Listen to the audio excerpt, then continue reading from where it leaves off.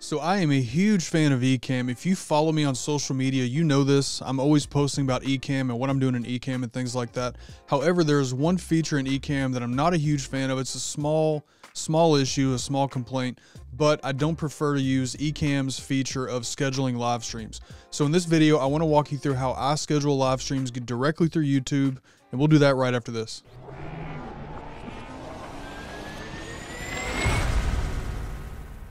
Just hit record.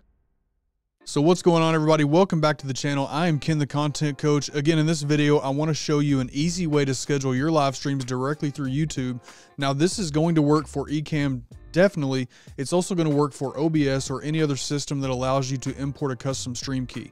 So to do this, we're going to go directly over to my YouTube channel. I'm going to show you how this works. And you can do this directly from your channel, from the YouTube homepage, or from Creator Studio. So when you get to YouTube, if you go up to the top, you're going to see the camera. This is typically where you upload your videos. You're going to see upload video and go live. If you click on go live, it's going to bring you to your live stream studio. So once you are in the live streaming studio, you're going to see the streams already scheduled that you have. These are my two that I've already got scheduled. If you look up in the upper right hand corner, you're going to see schedule stream. If you click schedule stream, you're going to have a pop-up that says, hey, do you want to create a new stream or do you want to reuse settings? I love this because you can hit this drop down and you can just create a stream that is just like what you've done before. It's going to import those settings from that stream. In this case, we're going to use this one here, just stream with me. So I'm going to hit reuse settings. And then you would simply go through and change the information you need to change for this stream specifically. In my case, in the description, a lot of this is going to stay the same, so I'm not going to mess with that. We will scroll down. The rest of the description is the same category. We'll keep the thumbnail for now. Playlist will be the same.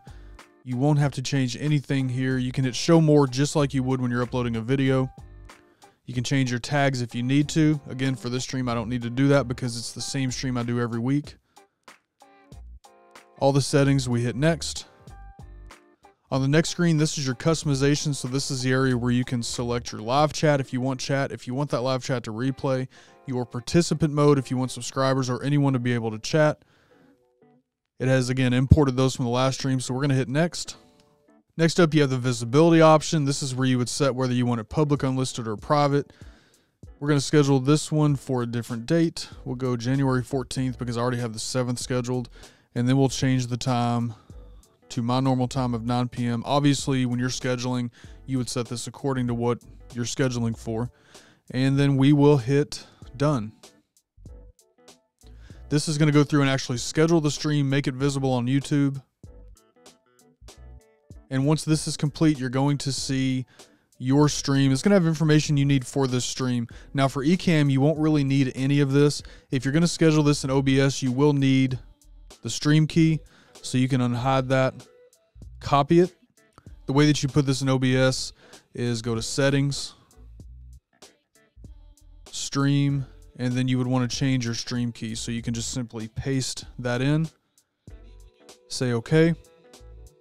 And that's going to now save that stream. When you're ready in OBS, you hit start streaming, you are good to go. So back to YouTube Studio, you see the list of live streams you now have created, and here's the one that we created for January 14th. It's there. Now, the cool thing about Ecamm is that Ecamm, you don't have to take that stream key and load that. Ecamm is going to automatically recognize that stream as long as you're logged in with the right profile. So looking at Ecamm here, if I hit my drop down for the scheduled streams, you're going to see the stream we just created shows up. I had to do nothing to make that happen. Very simple, works very well. So that is the easy way to create live streams using YouTube Studio instead of having to do it in Ecamm. Again, as much as I love Ecamm, that is just one feature that I wish would be improved. I wish that the box could be resized, everything like that, but YouTube is a great option to do that. I do love that Ecamm picks it up automatically. If you have any questions about scheduling live streams or Ecamm, throw those down in the comments below. Let me know, or find me on social media. I'll be glad to help you out. In the description of this video, I do have a link for a 14-day free trial if you want to try Ecamm. If you have any questions at all, just keep in mind that it is Mac only that Ecamm works on. So there is that feature if you're a Mac user, though. Ecamm is the best option, in my opinion, for live streams there is. So thanks for being here for this video. Hopefully this video helps you. If you're into this type of content, if you have a YouTube channel, if you're trying to learn different ways to improve your channel, do me a favor, hit that subscribe button, ring the bell next to it. And if you find any value in this video, hit the thumbs up. On your way out, I appreciate that. If you need to get in touch with me for any reason, in the description of this video, you will find links to everything, website, email, everything is there. Until next time, guys, thanks so much for watching this video. Remember, take care of yourselves, take care of each other. Just hit record. We'll see you for the next one. Later, y'all.